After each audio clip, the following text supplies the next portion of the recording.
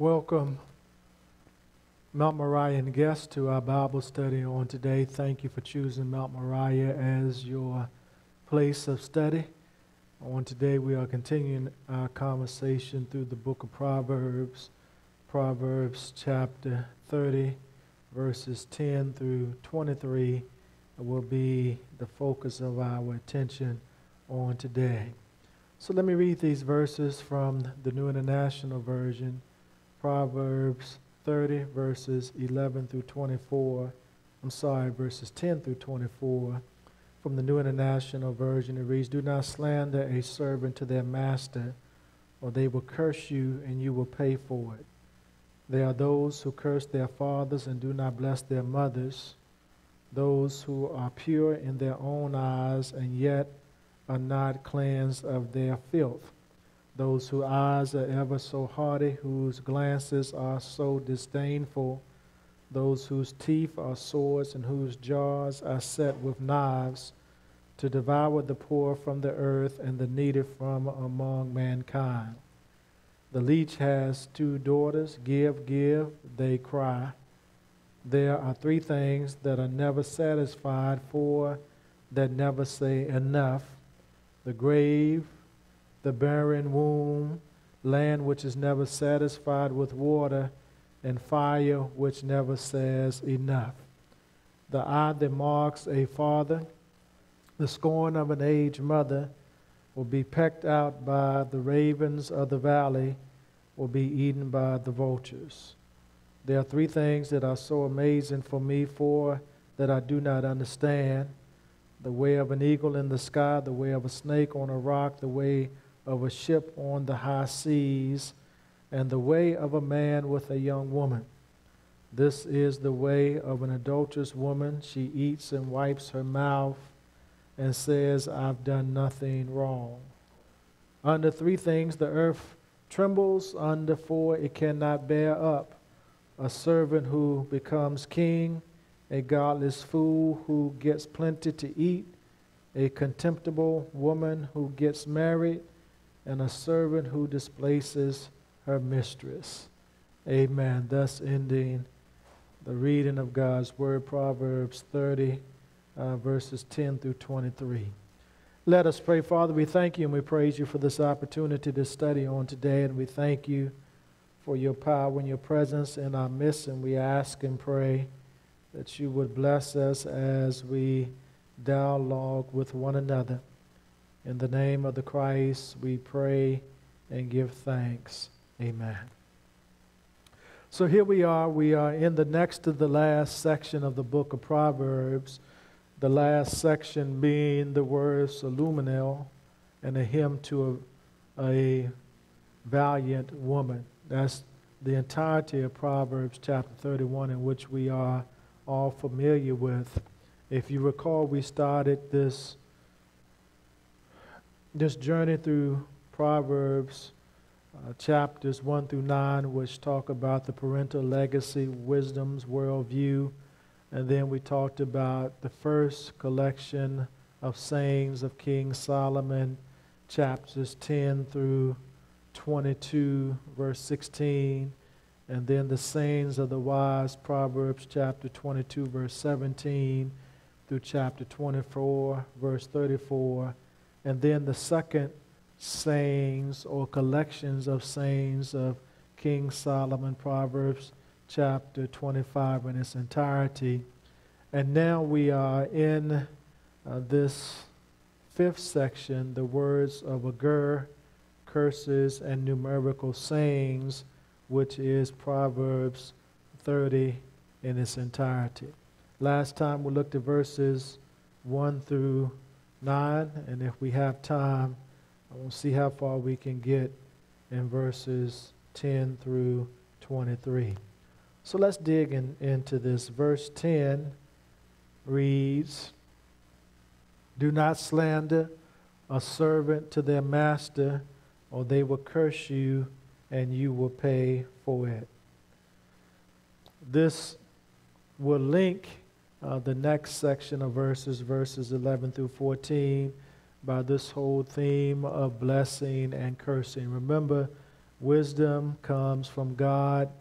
God gives it to man.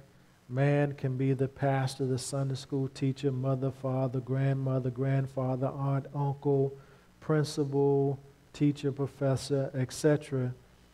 That wisdom is given to us, and if we practice that wisdom, blessings will come to us. We will live, we will receive eternal life. On the other hand, if we do not pay attention to that godly wisdom, then we will be cursed. That curse leads to ruin. Ruin leads to death. It leads to eternal death. So think about the servant-master relationship. The servant is in a vulnerable position with respect to their masters. And the servant's only recourse against their master is to appeal to God for justice. And that appeal to God for justice, the servant hopes, results in some type of curse. That might be the recourse of a servant who has been violated by their master. We know that there is this power imbalance between master and servant, and God's desire is to protect the servant. So verse 10 assures the weak that God will give them justice when they are wrongly accused. Again, God is a God of justice. Verses 11 through 14, let me read them again. There are those who curse their fathers and do not bless their mothers, those who are pure in their own eyes and yet are not cleansed of their filth, those whose eyes are ever so haughty, whose glances are so disdainful, those whose teeth are swords and whose jaws are set with knives, to devour the poor from the earth and the needy from among mankind. Here we have a catalog of vices. There are those who, a generation of who, a circle of those who. And we see this whole notion of prophetic urgency and even indignation. This focuses on the collective character of sin. It basically tells us the wrongdoing is done in packs by those who have this common spirit of wickedness. We see that this whole notion of the cursing of parents is forbidden in the Torah, the first 5 books of the Bible. We also know that there is deception and self-appraisal when people think too highly of themselves, when people think that they are pure in their eyes. That is deception. This loftiness of the eyes can refer to pride. We know that it is a sin to be prideful. And imagine this whole notion of greediness by the powerful that is used against the weak. They are sinful as well. And this whole notion of the image of speech as teeth is also wicked. So the cursing of fathers and mothers, that is sinful. Those who think more highly of themselves, that is sinful. Those who exercise pride, that is sinful. Those who basically use words as swords and knives, that is sinful. And those who practice greed taken from the poor, that is also sinful as well. So we see the writer of Proverbs basically giving us some examples of what this sinful character looks like. In verse 15, the leash has two daughters. Give, give, they cry. Here begins a series of numerical sayings in which we see numbers given. But in verse 15, we see the instability of things, whether they be human or cosmic. We see four elements: fire, earth, water, and air. The addition is soul, or the grave. And I'm dabbling now into verse 16. I'll read it in a minute. And we see that the grave is never filled with the dead. And then we see this whole notion of a barren womb, a mother who is pregnant. And basically we see verse 16 saying that the womb cannot replace what the grave devours. So let me read verses 15 and 16 together. The leash has two daughters. Give, give, they cry. There are three things that are never satisfied, four that never say enough: the grave, the barren womb, land which is never satisfied with water, and fire which never says enough. So let me go back a little bit. Three things that are never satisfied: the grave, the barren womb, land, and water. Those four things never say enough. There are three things that are never satisfied: the grave, the barren womb,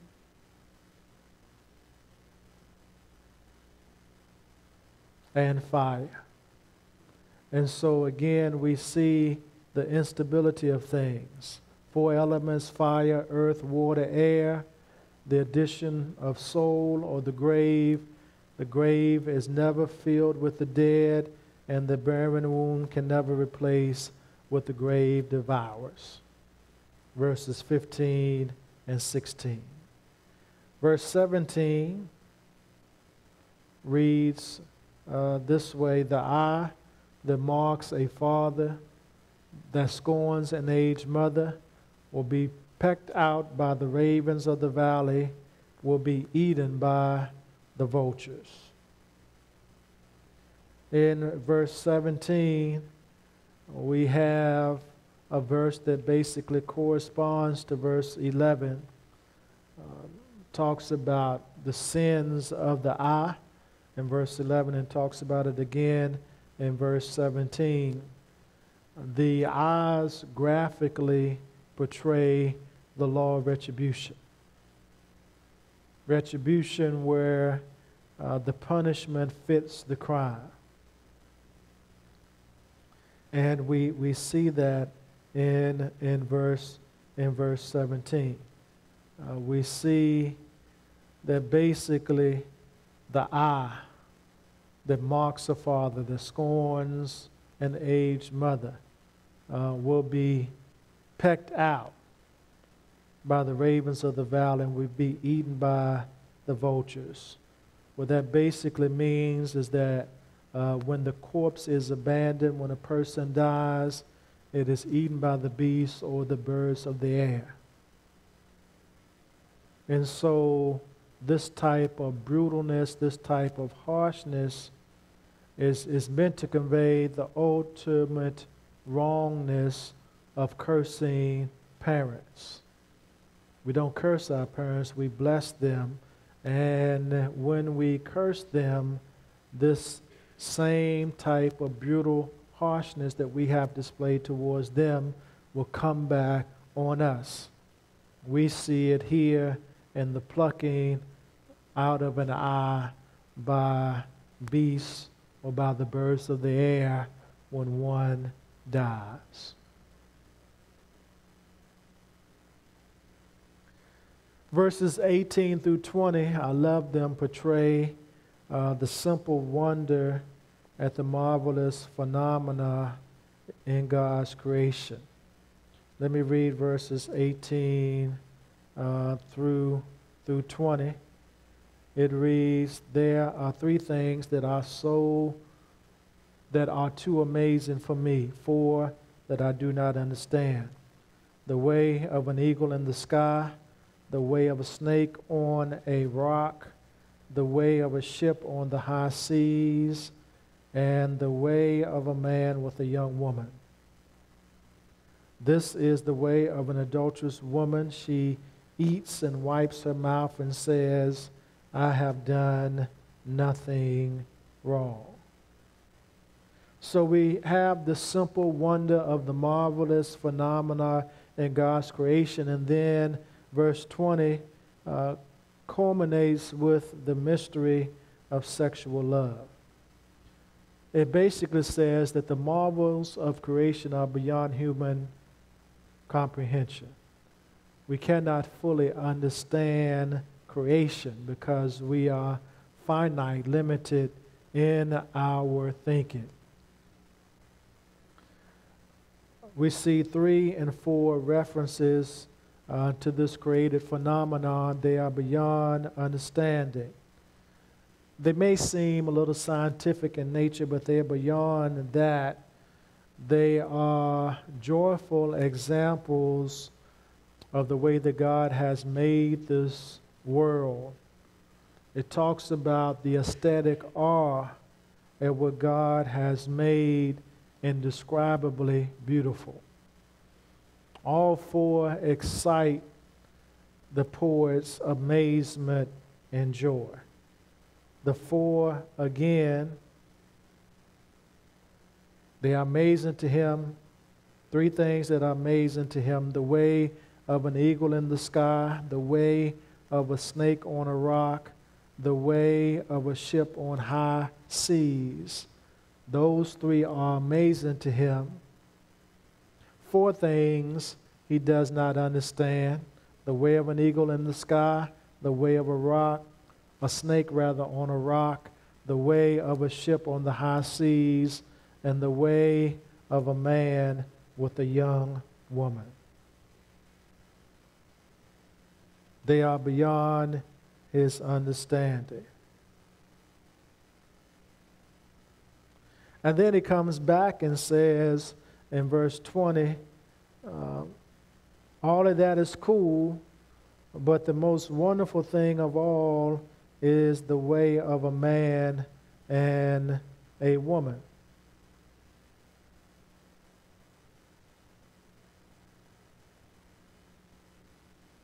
And the way of a man with a young woman. He says that basically is the most wonderful thing of all. Birds fly and soar in the air. It's freedom. Think about an eagle in the air flying. It's freedom. Not only is freedom, but also the way that it does all of this. It is simply amazing to both.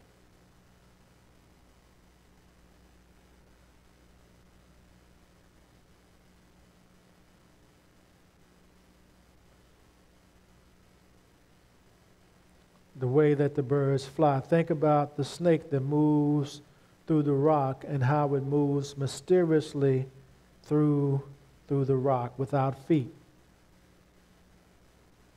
And think about how the ship maneuvers its way in the heart of the sea. That rhythmic movement as the ship plunges through wave after waves of water with unfathomable hidden depths. So we see the way that these things, the bird, the snake, and the ship move from the 3 realms of creation, the earth, the air, and the water, to culminate in this human realm. Of all creation, we think about male and female are the crown of God.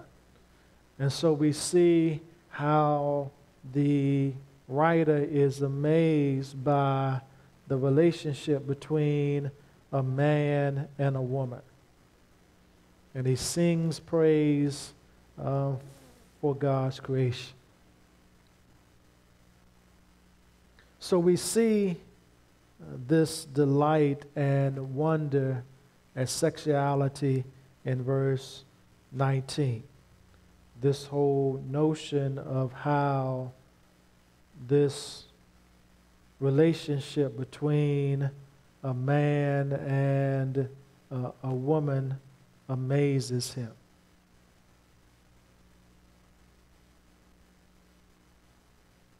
Amazes him so much that he doesn't understand to this whole notion of a disturbing picture of something good gone wrong.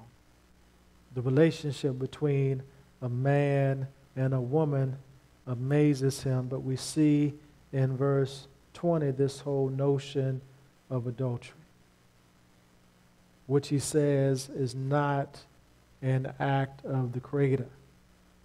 This is the way of an adulterous woman. She eats and wipes her mouth and says, I have done nothing wrong.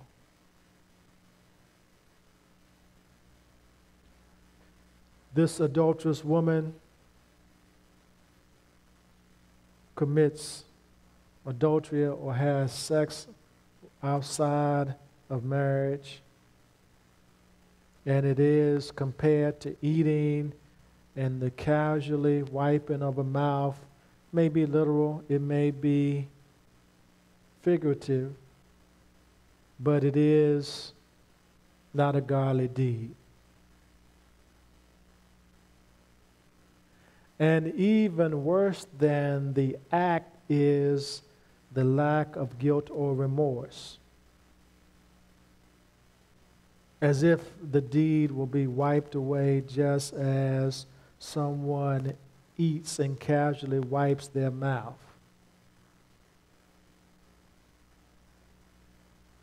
As if there are no physical or moral tracks left, like the ship on the seas. The ship, as it goes by, that which it has left behind that were waves at a certain time become waves no longer. So it is not the act itself, but worse than the act is the lack of guilt or remorse. As if you can just commit sin and there are no repercussions. As if you can just do it and eat and wipe your mouth and be done away with it. Whether it be adultery or sex in general, the writer of Proverbs 30 says that there are repercussions for it.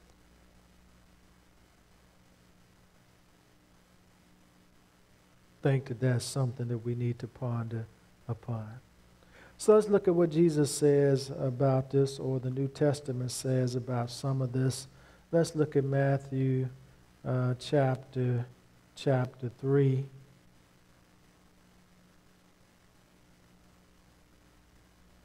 And let's look at verse 7.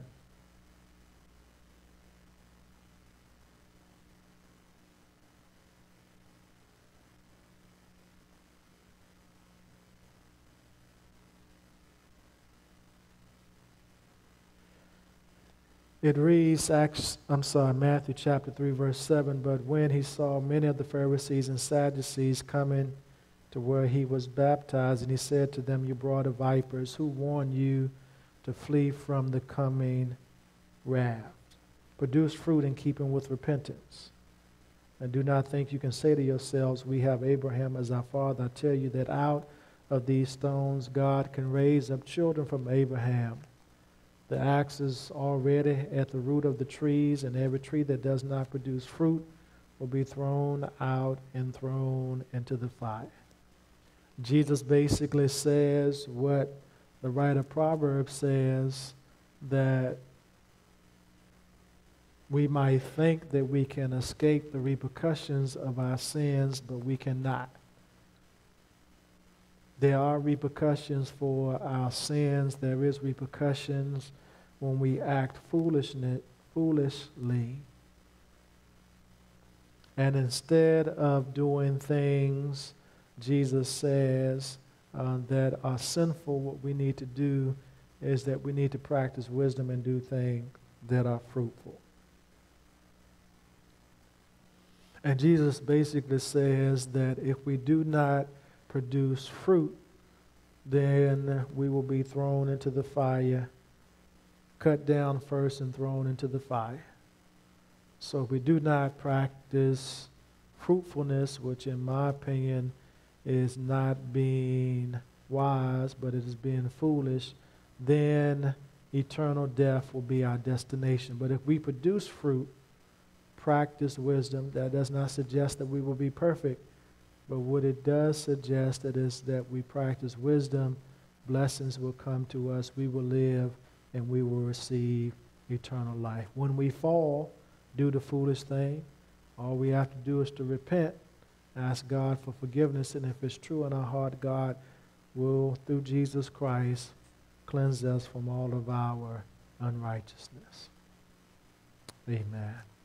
Let us pray. Father, we thank you and we praise you for this opportunity to study on today. And we ask and pray that you would allow us to apply this study to our lives. In the name of the Christ, we pray and give thanks. Amen.